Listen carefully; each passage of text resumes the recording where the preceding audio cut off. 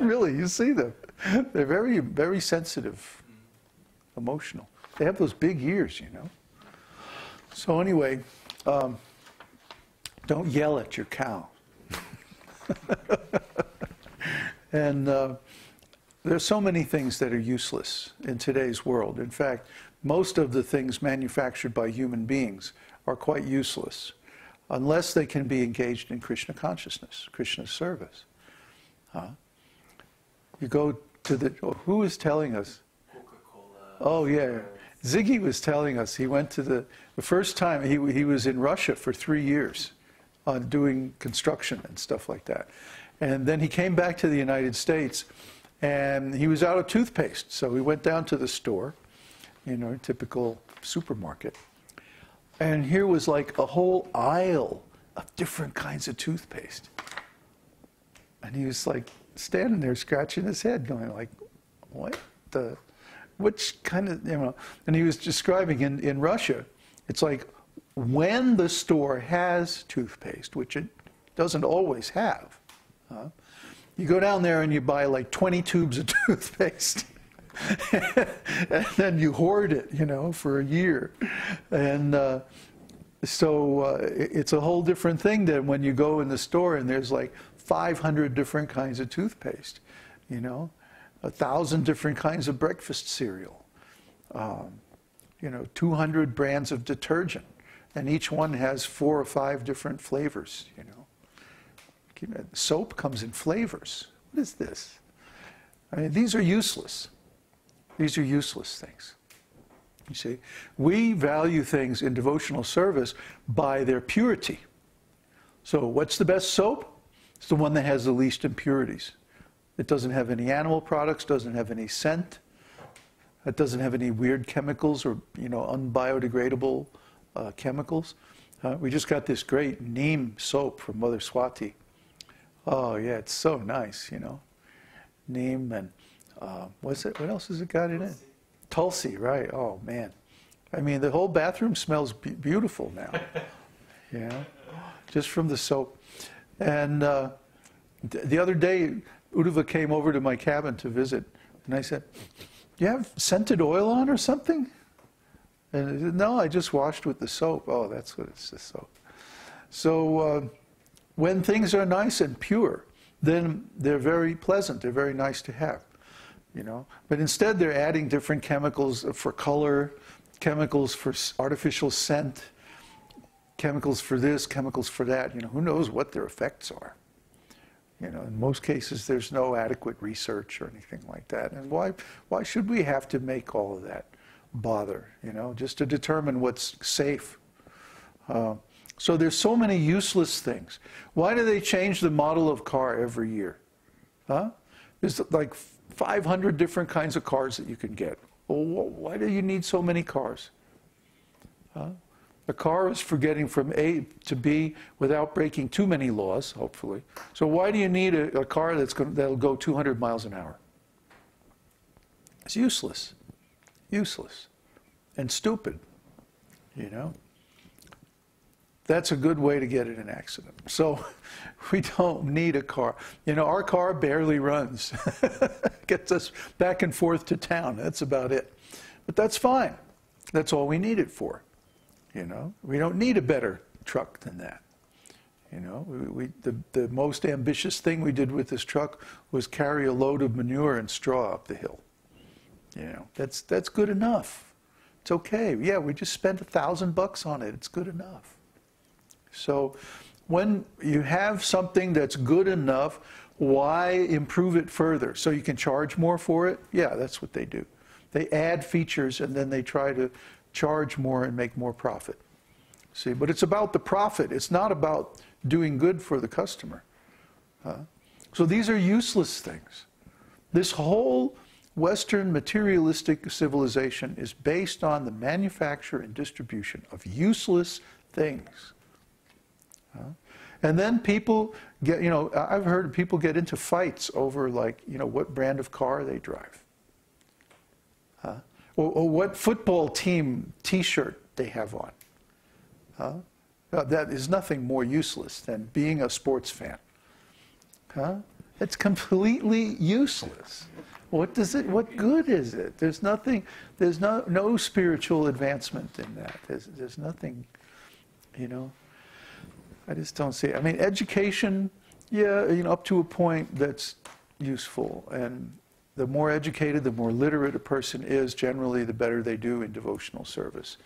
You know, but on the other hand, if someone becomes too intelligent, too speculative, they can ruin everything by, you know, guessing games and you know, politics and all this stuff. So everything has a use in Krishna consciousness up to a point.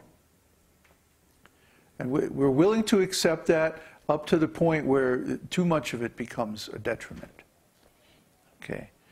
And that's the real criterion of renunciation, by the way. We renounce everything that has no use in Krishna's service. But if it has any use in Krishna's service, then we accept it, as long as we don't have to endeavor too hard for it. If it comes easily, then we accept it and we engage it in Krishna's service. So that's very nice. Soon we're going to be in India, and we're going to be in a position where we can get a house built of natural materials, locally grown, organic, no paint, no plastic, no wallboard, no plywood. Plywood, you know, and it has, what's that stuff they put into dead bodies? Formaldehyde, yeah. Plywood has a lot of formaldehyde in it. You didn't know that? Oh, come on. Oh, come on. The South there where you live, that's where most of the plywood in the U.S. is made. And the plants where it is made are very dangerous. And the people who work there, they get lung disease after a while from inhaling too much formaldehyde. It's very, very bad stuff. Huh? Carcinogenic. Yeah, they get cancer and like that. So you don't want to have the trailers that FEMA had made for the Katrina hurricane victims had so much formaldehyde, I couldn't even stand to go in them. You could smell it? Yeah. Yeah, formaldehyde smells really bad.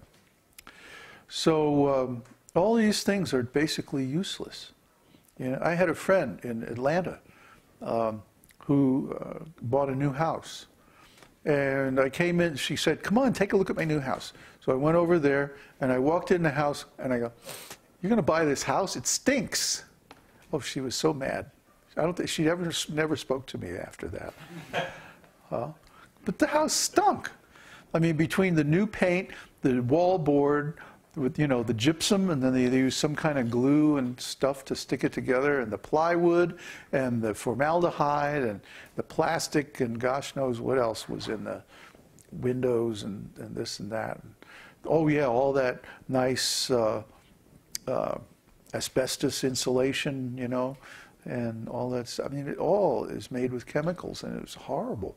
But why does anybody become attached to this nonsense? Why don't they just stick with good old natural construction materials? You know, in many places, these things are even mandated by construction codes. You have to use them. So it's really horrible. The whole society, the whole Western society is like that. Video games. Oh, that's a good one. Video games. Yeah. No use whatsoever in devotional service. Complete waste of time. Speaking of complete waste of time, Monty Python, you know, comedy shows, absurdity. You know, you look on just look on YouTube. Most of the shows on YouTube are just completely absurd, useless nonsense. Why would anybody want to waste their time on this so-called entertainment? What is entertainment? It means after working so hard that you become exhausted, then you go sit back passively and somebody entertains you. Then you can forget about your pain and your sorrows. Forget your troubles. Come on, get happy. Take some intoxication. Watch some nonsense on TV.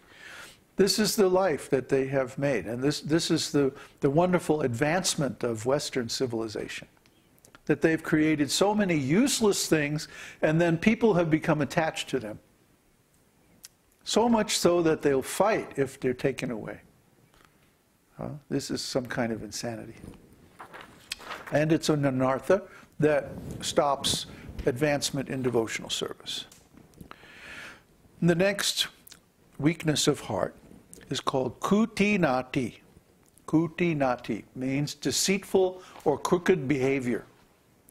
Politics, diplomacy, deception, exploitation, profiteering, any kind of political games are all kūṭī-nāṭī. They're rejected by Vaishnavas. And what are they? A form of laziness. It's